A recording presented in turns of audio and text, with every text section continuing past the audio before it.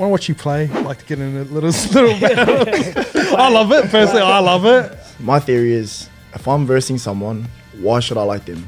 For 80 minutes, I hate you with my life, like I hate your guts, and I'll do anything for my 17 boys in my team, and that's all I care about.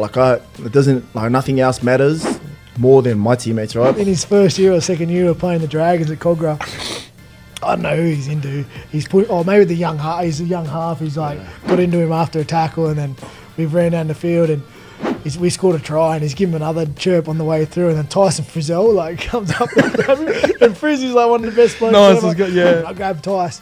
Yeah, man, that's all right. Just leave him. Just young. He goes, you better tell him to shut up, man. He's going too far. I said, don't worry, man. I train with him every day. I know how you feel.